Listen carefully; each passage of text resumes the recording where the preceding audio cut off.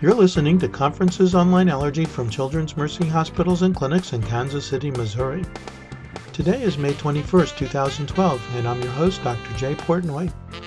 Our topic today, bronchopulmonary aspergillosis. Our presenter is Dr. Amanda Groebl. She's a pediatric resident at Children's Mercy Hospitals and Clinics.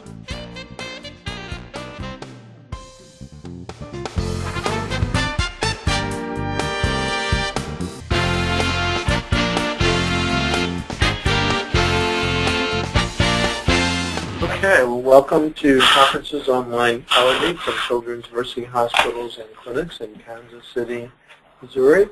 Today is May 21st, 2012. We have three conferences today. We're going to first be hearing a brief lecture on bronchopulmonary aspergillosis. Then Dr. Chacho will be discussing IgE-mediated immune responses, and maybe she'll tell us what the E in IgE stands for. And then a little bit later, we'll be joined by Dr. Leonard Bailery from New Jersey. He's at Rutgers, and he'll be talking with us about complementary and alternative medicine as it applies to allergies. And we certainly see a lot of that in the allergy profession. So I'm not going to belabor any of this. We'll go ahead and turn the podium over to Dr. Chacho, who will introduce our first speaker.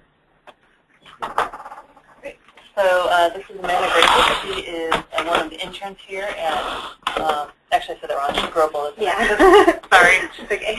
Groebl around here too. Amanda Groebl is a first-year intern here in the Department of Pediatrics, rotating with us, doing a fantastic job so far, and going to tell us about allergic bronchopulmonary aspergillosis. All right. So I'm going to talk about ABPA, which is a lung disease that you see in usually people with asthma and cystic fibrosis. You can use the wheel or the arrows on the keyboard. Okay. So first of all, what is ABPA? Because I hadn't actually heard about it until a couple months ago when I was on the pulmonology inpatient team. So it's a hypersensitivity reaction in the lungs due to the mold Aspergillus fumigatus, which is actually present everywhere. We all have this floating around in our lungs, but some people react to it more. And what they get is chronic inflammation that's kind of episodic and eventually leads to bronchial obstruction. They can eventually get bronchiectasis, fibrosis, and decreased pulmonary function testing. And like I said, you mostly see it in people who have some kind of underlying lung disease, such as asthma or cystic fibrosis most commonly. It's estimated to be at about 1 to 2% of asthma patients, although we know that it's underdiagnosed because it hasn't really been very well understood until the past several years. And when you're actually seeing asthma specialty clinics or asthma patients that are hospitalized, it's been reported up to 15 to 30%. And then in cystic fibrosis, you will tend to see it in about 1 to 15%, and it tends to increase as people get older, but you will see it in a lot of children that have CF. The pathophysiology is not really very well understood. Like I said, the aspergillus is ubiquitous. It's in the environment. We're breathing it in all the time. And most people are colonized, but they're able to clear it without any problems. And even people with other underlying disease don't always get ABPA. We know that it has something to do with the patients who get it have increased circulating IgG and IgE specific to the A. fumigatus, and this causes a hypersensitivity reaction.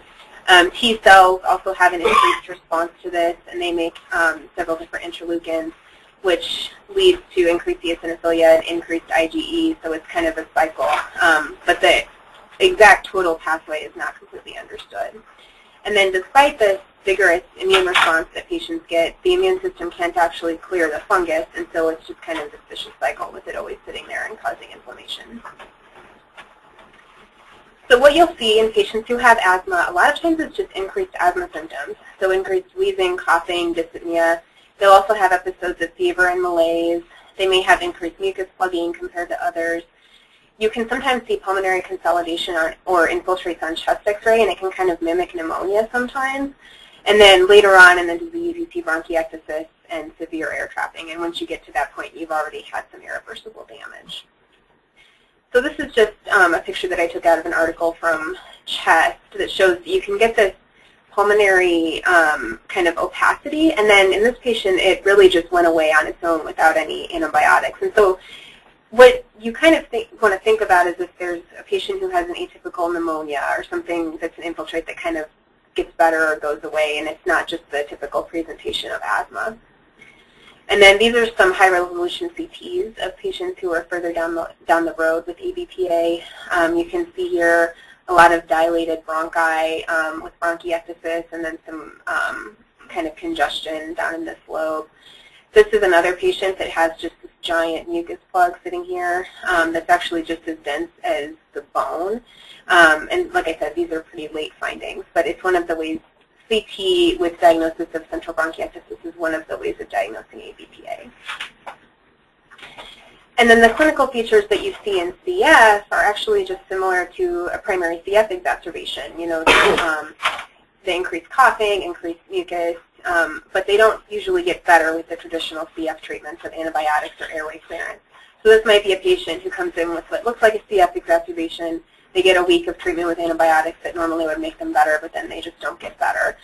And because the symptoms can look so similar, a lot of CF centers will just regularly test for ABPA now. And it's kind of one of their diagnostic treatment endpoints. So to diagnose ABPA, you really have to have a high clinical suspicion because the symptoms early on can be so similar to just regular asthma or CF exacerbations. It may just look like severe asthma or recurrent asthma. Acutely, it can look like pneumonia, like I showed on that x-ray. And then you definitely want to consider it in patients who are actually hospitalized or especially in the ICU with asthma. There was one study of ICU patients with asthma that showed at least a 39% prevalence of ABPA. So it's just something that if you don't think about it, you may not ever see it. We know that it's pretty underdiagnosed. There are some reports in other countries of 10 years between the symptom onset and the actual diagnosis, just looking back at the symptoms people have had. And early diagnosis and treatment are really important to preventing the permanent lung damage because once you actually see the bronchiectasis and fibrosis, there's been permanent damage. So really you want to, there's more and more recommendations now for routine screening for this in patients with asthma and CF. The first step in diagnosis is the Aspergillus skin prick test, and then after that you can do total serum IgE and specific testing for the Aspergillus. And the diagnostic criteria are slightly different between asthma and CF. So this is again a table that I took from the immunology, the asthma immunology book. But you can see that the positive skin test is part of the diagnosis in both of them. And then serum IgE and asthma, it's just a little bit of a difference in the actual number, but you definitely want to look at total serum IgE. And then the specific Aspergillus. In asthma, you can diagnose it with central bronchiectasis, and if you don't see this, it's just called seropositive ABPA. So they still have the disease, but it's just a little bit of a different classification. And then peripheral eosinophilia is important. And then the other main difference you see here is that first on the list with CF is the actual clinical deterioration. That's just not their typical CF course. There's not another cause for it. So the treatment goal is really to control the inflammation and prevent the progressive lung injury. As soon as there's a diagnosis of it, you want to start a course of systemic glucocorticoids. What I saw is usually a 2-week course of oral prednisone for an acute flare and then a 30-day taper. And the way that you monitor treatment response is usually by serum total IgE. And then inhaled steroids, even though they're useful in treating actual asthma, they're not useful for treating the ABPA. The studies have not shown any benefit, so it really has to be systemic prednisone. Itraconazole is another adjuvant therapy. So it's an antifungal that increases the clinical response to the steroids, but it's not used on its own. Really, it's just been shown to allow a faster taper of the steroids and less need for the steroids in the future. Voriconazole is another antifungal that's been used with some benefit, and that one, there haven't been quite as many studies as there have been for the itraconazole. And this seems to work in 2 different ways. For one way, it's the antifungal. It reduces the fungus floating around, reduces antigens, and it's been shown to reduce the the Aspergillus-specific antibodies. And then it also impairs the body's metabolism of glucocorticoids, which gives you higher plasma levels of the steroids. And that can allow a faster taper. So it's good, but it puts patients at risk for Cushing syndrome because then they've got higher steroids for the dose that you're giving them. And some patients have actually had adrenal insufficiency because they're suppressing the body's actual metabolism of it. And then omalizumab is a monoclonal antibody against the IgE that has shown some benefit in children with CF. It hasn't really been investigated in ABPA and other patients with CF, but it's definitely something that is showing that it might be useful in the future. The prognosis of ABPA is still pretty unclear, and it varies among different people. There is kind of a staging system that mainly is just you have an acute flare that gets treated, you go into remission, and then some patients progress on to further stages where they still have relapses and then possible chronic lung disease. But the most important thing with prognosis is that early intervention is important to prevent the progression. So just to summarize, ABPA is a hypersensitivity reaction to the Aspergillus mold, usually seen in patients with asthma or CF, and it leads to recurrent inflammation and eventually can lead to bronchiectasis and fibrosis. You diagnose it mainly by clinical presentation and then using skin prick testing to Aspergillus, serum IgE, and then specific antibodies. You treat it with systemic glucocorticoids and possibly antifungals. And then early recognition and treatment are really important, and you need to consider it in patients who have recurrent asthma or CF that's not responding to therapy. Any questions? Yeah, that's very good. Thank you very much. I always wondered if immunotherapy to Aspergillus had any advantages. I don't know if it's formally ever looked at, but Yeah. you think it's hypersensitivity. They said that they didn't think it was. That when I did math talk on it, there wasn't a lot of benefit, but they Has it been looked at? Well, I mean, one question was always, is it harmful to give immunotherapy because you're already making all this IgG to Aspergillus, so you immunize them with Aspergillus, is it going to make it worse? And it turns out it doesn't seem to make it worse, so it's not contraindicated. And if you're allergic to the Aspergillus, it may help your allergy symptoms. But what I've always wondered, and I don't think it's totally clear, is you've got this massive amount of IgE and this massive amount of IgG to Aspergillus, and are those antibodies causing the disease, or are they markers for it? And is there some other underlying mechanism that actually causes the damage? And I've not been able to get a satisfactory answer to that. Maybe it's not around. I don't know. No one knows that.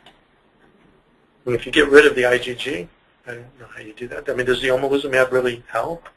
Because you're getting rid of the IgE when you give them omalizumab.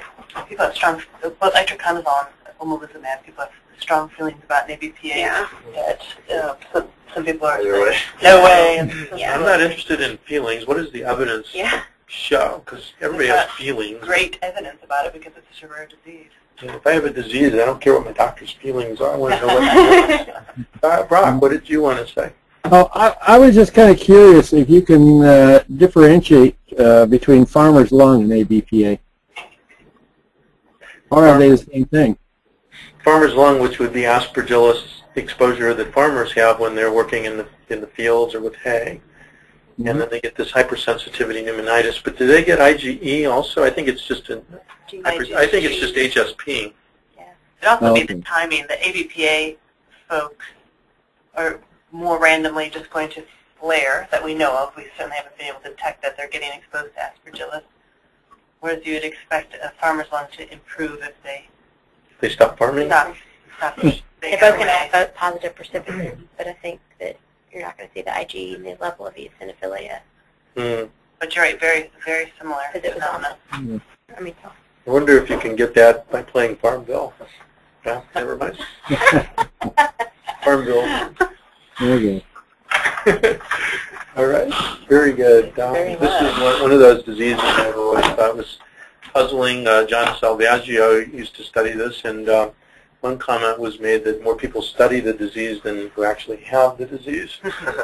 But my guess is that, because we used to look for it all the time and never found it, and I guess now finding it, maybe, I don't know if the prevalence is higher than it used to be, or if our tests are just more sensitive. I suspect a combination of the two. But very, very interesting, and thank you for this review. This has been an ACAAI production. To learn more about Conferences on Lyme Allergy or the American College of Allergy, Asthma, and Immunology, go to www.acai.org.